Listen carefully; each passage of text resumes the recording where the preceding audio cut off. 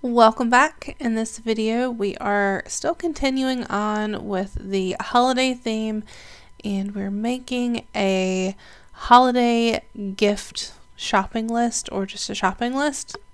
You can use this of course throughout the year. It's a great way to personalize like your weekly grocery shopping list, or a reminder for birthday present shopping, anything like that. But it's especially great at the holiday season because there's so many things to buy for your friends and family. To get started, I have already created a document that is letter size just because it's super easy to print at home. The first thing I'm going to do is grab the rectangle tool and just make a rectangle that is as large or larger than your document. Turn off the stroke and then change the color to whatever you would like. Red and green are probably the most popular colors at this time of year. I'm always partial to blue or something other than red or green, so I'm just going to go with a light blue. And in the last two videos we have used clip art from a product that I sell on Creative Market, so I'm just going to grab the snowflake. To copy, hit Command C or go to Edit Copy.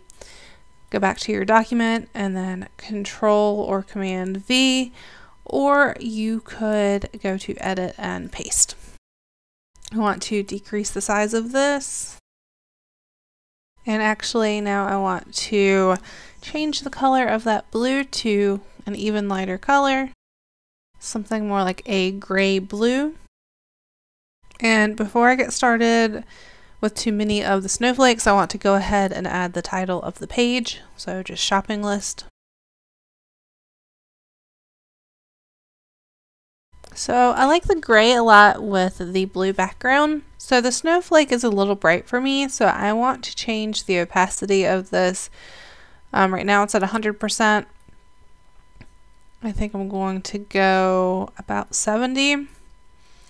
And then you can go ahead and start placing these all around your document. Select that snowflake or clip art, hold down Option or Alt, drag to duplicate it. I like to create a few of them and then go in and rotate just so they're not all the exact same. And then go in and create smaller ones.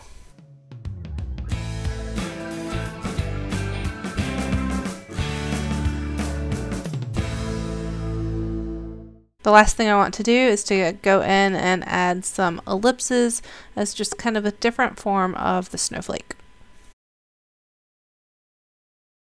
And I actually want to do these in blue as opposed to the white. Okay, so I want to go in and add like the title for each section of the shopping list. So you really want to include the name of the person you're buying the gift for, how much you're wanting to spend, and any ideas or the exact item that you want to buy them.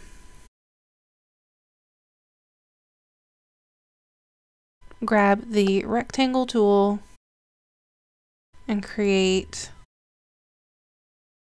a few boxes to align up with each column. Okay, so once you have that, grab all three of those, or however many columns you have, Command G to group, and then you can hold down Option or Alt to duplicate this, and also hold Shift so that it stays in line, release, and then hit Command J, and this will duplicate that entire process. So now you have all of your columns and rows created. I'm going to go over to the layers panel and you can see how all of these groups have now appeared.